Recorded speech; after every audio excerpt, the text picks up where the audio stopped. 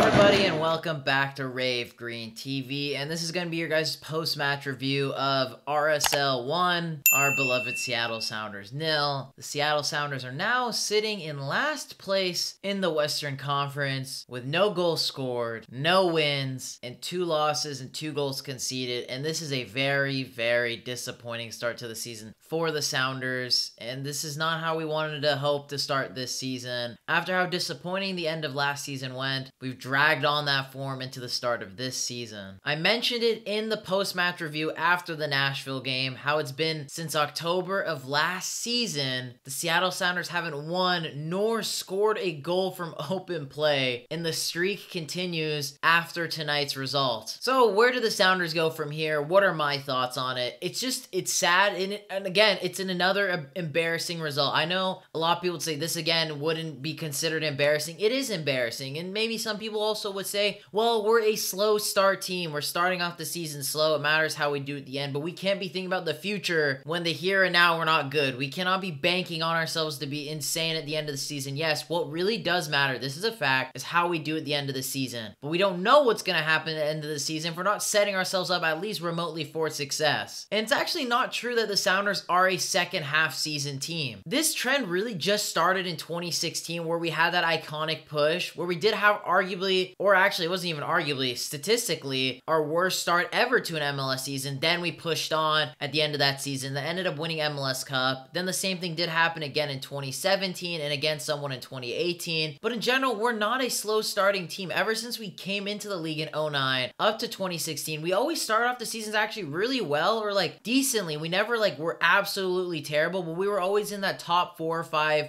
maybe even in the first in the standings mix in the Western Conference. We never were ever below that bottom half of the playoff spot up to that like 2016, 2017, 2018 seasons where we did have that slow start and then really kicked on in the second half. This game against RSL was a must-win game for the Sounders because of our loss against Nashville on the opening day. If we drew that game, yes, we could have came out with another draw in this game, but we've now lost both of our games so far this season. And both of them were matches where we could have at minimum gone a point in, but we're going empty-handed in both of them. I think it's a combination of things on why we haven't been good and why we haven't been playing well. Part of it is Brian Schmetzer due to his squad selection, you know, and Brian loves playing hard in these CONCACAF competitions, as we saw in the Leagues Cup. He's mentioned in his press conferences. He really wants to make a push. He thinks it's a myth that teams can't do well in CCL and in the MLS, but he's proving himself wrong based off of the results we've been having in MLS this season. And another part of it is our business in the offseason. The only player we brought in was Albert Rusnak, and funnily enough, it was RSL's best player, and we played them today, and they didn't have arguably their best player, and they still beat us.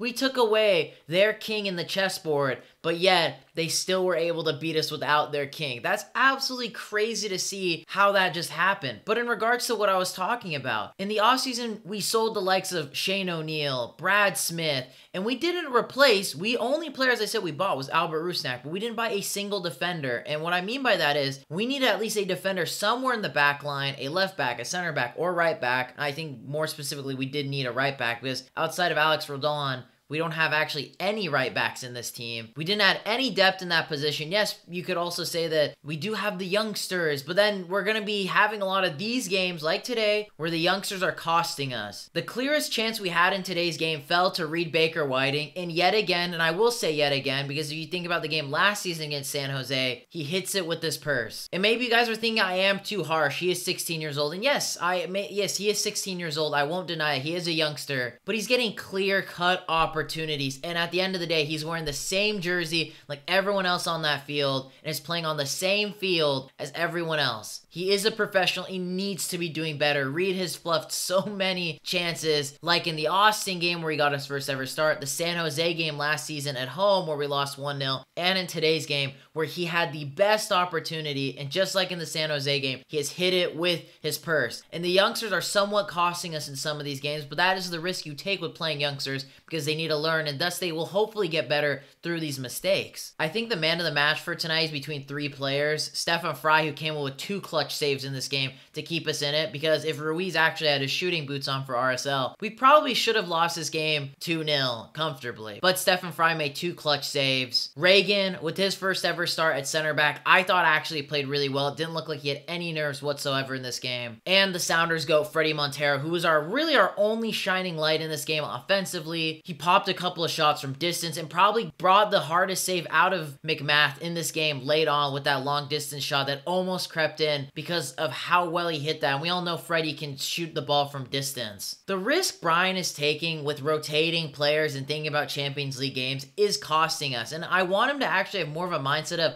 we should be thinking about this game more than thinking about our future game on Tuesday. This game should be the one we should be trying to win. And you could tell that he was thinking about Tuesday's game based off of the subs that we made. We basically switched out our system come the start of the second half, and that's what cost us, because right from the start of the second half, that's when Bobby Wood scored. We gave him that easy opportunity because most of the players that came on were not settled in, because Brian was thinking about the game against Lyon on Tuesday. Then the other part of his mistake was he subbed out Liao Chu, who, yes, he didn't have an amazing start like we would have all hoped for because it was his first start in the Sounders jersey, but he subbed him out over Reed Baker-Whiting for Jordan Morris, where I feel like this was a game where you needed Liao Chu on one side, Fredy Montero in the middle, and Jordan Morris on the other side, because I feel like Reed was the one that was struggling the most out of this front line in today's game. But is it either for Chu isn't ready to play 90 minutes, or he's going to play him in Lyon, make him have a big part play in that game? I don't know, but Reed was the guy that needed to get subbed off, and that was extremely poor decision making on Brian's part to make that sub, in my opinion, because I would have loved to have seen Liao Chu, Fredy Montero, Jordan Morris. I don't think Real Salt Lake would have been able to cope with those 3, and we probably could have gone a goal seeing that front line against that defense. I'm assuming it's for the Lyon game, so Chu's gonna play a big part in the first leg of that match on Tuesday, but the Sounders are in a hole now. Bottom of the Western Conference, terrible start to the season, and I'll even throw that out there. The weather delay was probably another big part of why the Sounders did play poorly, but I don't feel like it's a valid excuse because both teams had to face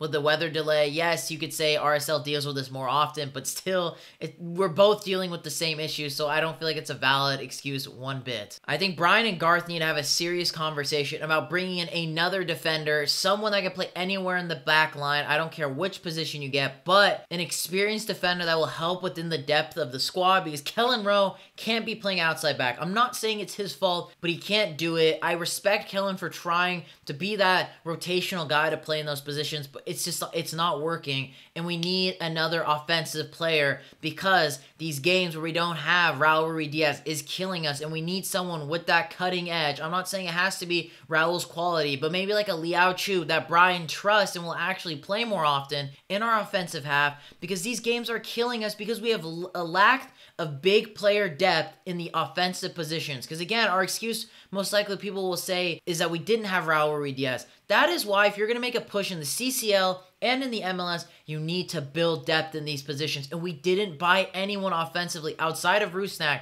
who's more of like a 10 or an 8, you could say. It's just frustrating. I feel like we really needed a winger, a really pacey winger that can absolutely make a big difference in games. That's a position I've been crying out for a couple of seasons. Yes, we got Liao Chu, who is technically that guy, but Brian doesn't trust him enough. He has not played nearly as many minutes as he should have, and that is just disappointing to see. I don't know, guys. There's a lot of things to talk about after today's game. These were just some of the things that came off the dome for me and my thoughts of today's game. Lyon is the next upcoming game on Tuesday, and we'll make sure to have a preview out for that. I don't know if it'll be a lengthy preview, but probably a short preview discussing that game, and we will be at the game, so make sure to come say hi or be a part of our post-game interviews for that match. But let me know in the comments down below, who was your guys' man of the match in this game against Real Salt Lake? What do you think was our Achilles heel in today's game? Just let me know all your guys' thoughts on the match in the comments down below. Like the video if you haven't already. Subscribe if you haven't subscribed already. And I hope you all have a lovely day.